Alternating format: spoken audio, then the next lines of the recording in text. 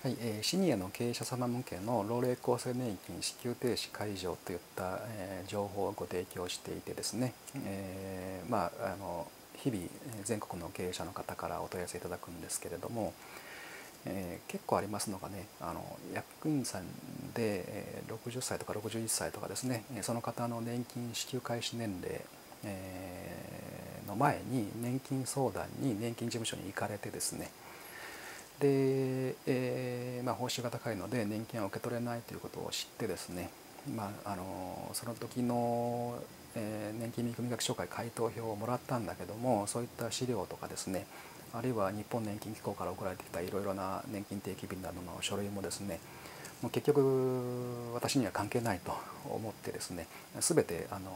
破棄というか捨ててしまっておられる方も結構いらっしゃいますね。気持ちとしては大変よくわかりますよね。もう生涯現役で、報酬が高いままですね働くつもりでもうもらえないと思い込んでしまってですね、捨ててしまわれているというケースもあります。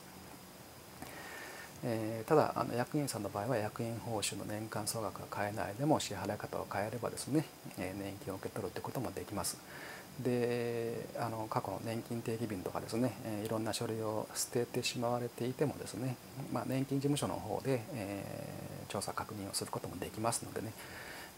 ご相談ございましたらお問い合わせください。